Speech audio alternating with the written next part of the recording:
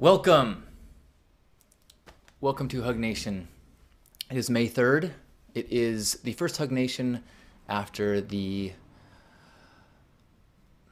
announcement that bin Laden has been killed.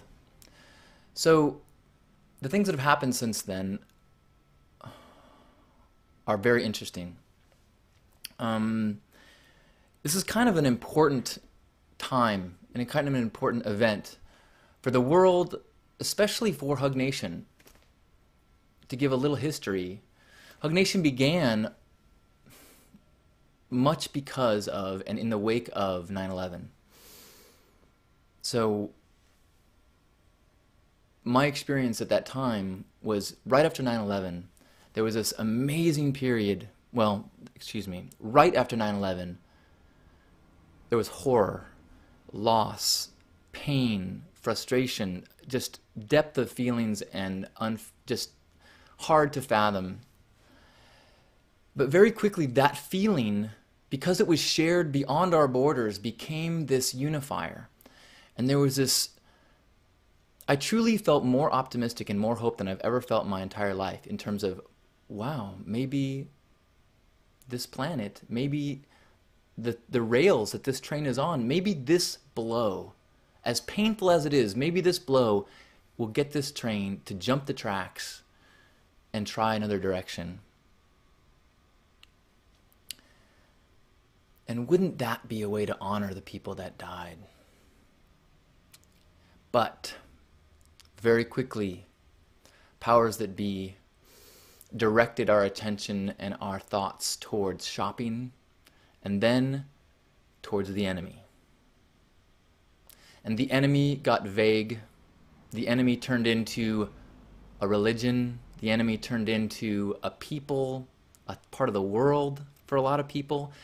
And while the messaging didn't overtly mislead us, or maybe it did, a lot of people were misled. So by the time we were looking for WMDs in Iraq, huge numbers of people thought that we were going after the people responsible for 9/11, for vengeance, for justice.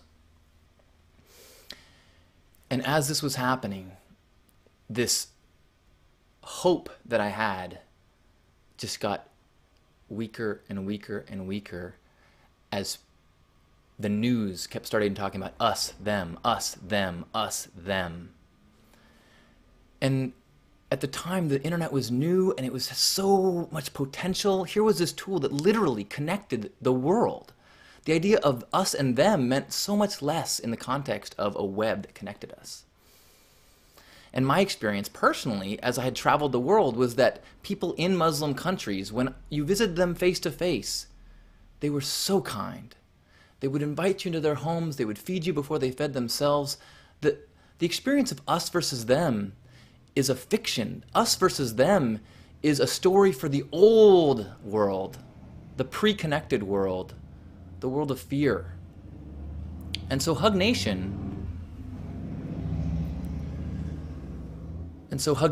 was a way to try to use this tool to remember that the world would rather hug you than hurt you, or at least that there was vastly more people that would rather hug you than hurt you in this world. And so to take a moment every month, to take a moment every week to remember that and to feel that connection and try to strengthen it in the people that also were aware and believing and trying to resonate like that. So it's been a long time. It's been a lot of weeks and a lot of hugs in the time since then. And Hug Nation has evolved beyond those definitions and those purposes to being a much more general sense of connection and positivity and joy, all trying to return to that vibration of connection and love.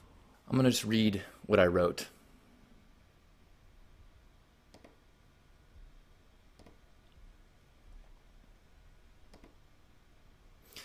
Rest in peace.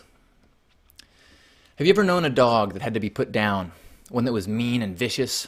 Did you celebrate its death, or feel sorrow for the circumstances that would create such a creature?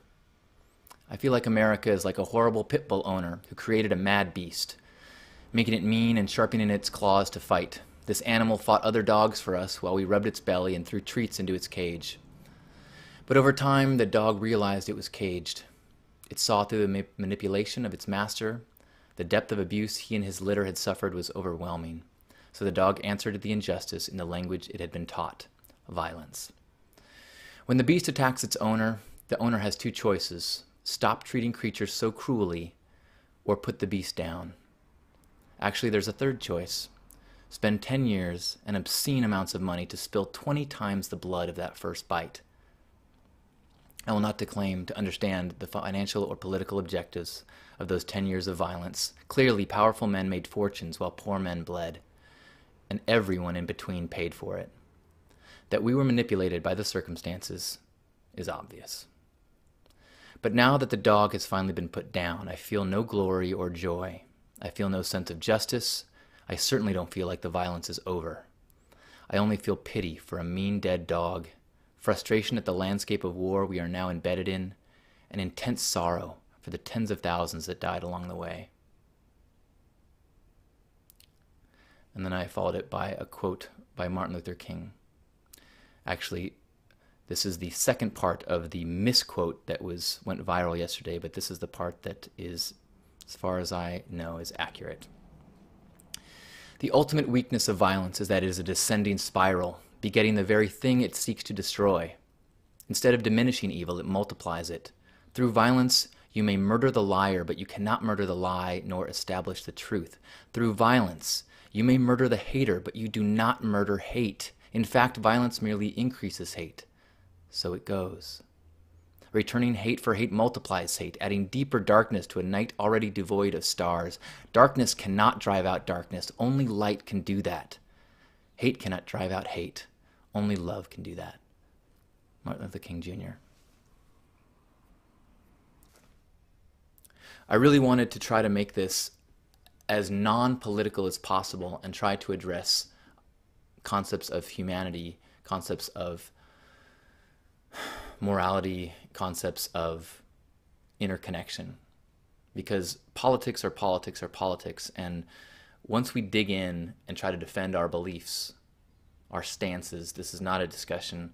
It gets ugly. One thing I couldn't help but think about, and I heard many people mimic this, is that when we saw scenes of joyful singing and waving of flags and chanting, we were literally dancing on someone's grave. And while we see that person as a terrorist, the line is not as black and white all over the world. Imagine if you grew up in a place where you didn't have access to an incredible education. Maybe people that you knew and loved had been killed by U.S. forces, whether civilian accidents or they were a part of a military force, whatever. There's death in your family.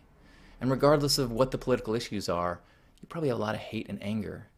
And with a socialized system and a skewed news system and hand-me-down stories, how easy it would be to have hate for the people that caused the death of your sibling or caused, in your mind, some sort of atrocity or pain or suffering that you and your family have had to go through.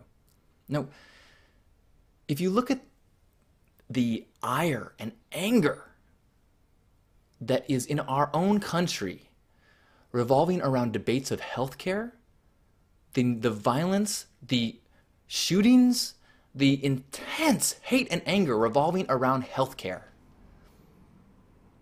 Can you not take the step and imagine how angry people could get when there's beliefs, whether they're right or not, of oppression, of imperialism, of religious indiscretions, thinking that this oppressor is on your holy land or whatever your cause may be. These are hot button issues. And to think that we can gloss over them with force and think that people are not going to be more angered. To think that killing a terrorist makes every angry person less angry at us, that just seems, and I've been accused, I don't want to use this word, I don't know the right word, maybe it's naive.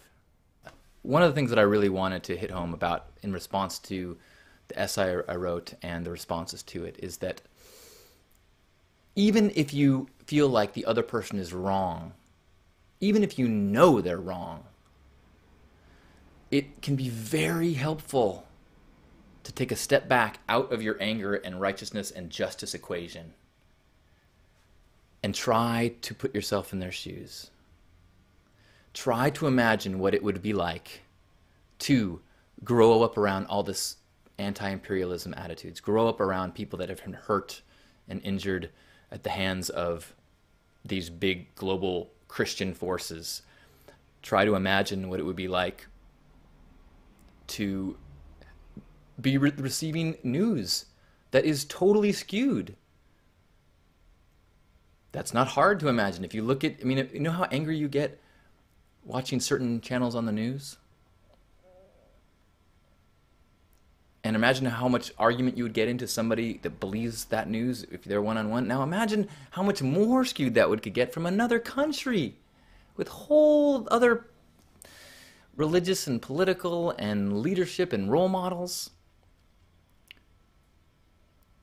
And so even though you know they're wrong, can you see how in their perspective they are acting righteously?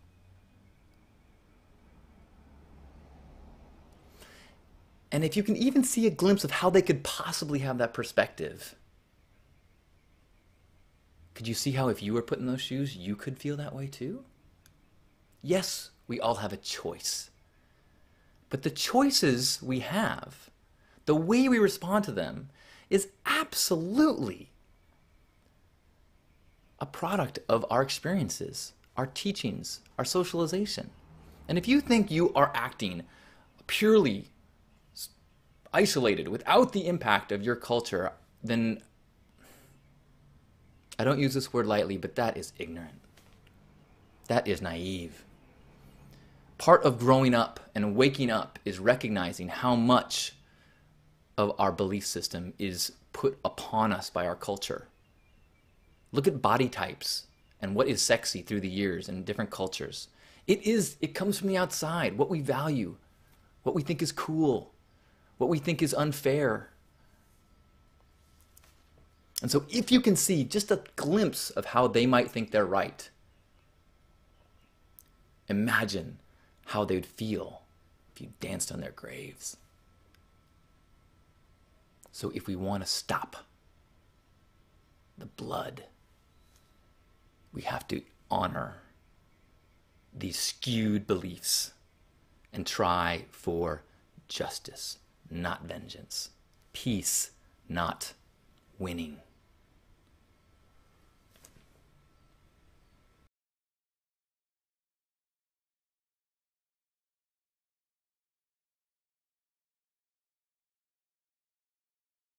You only live once.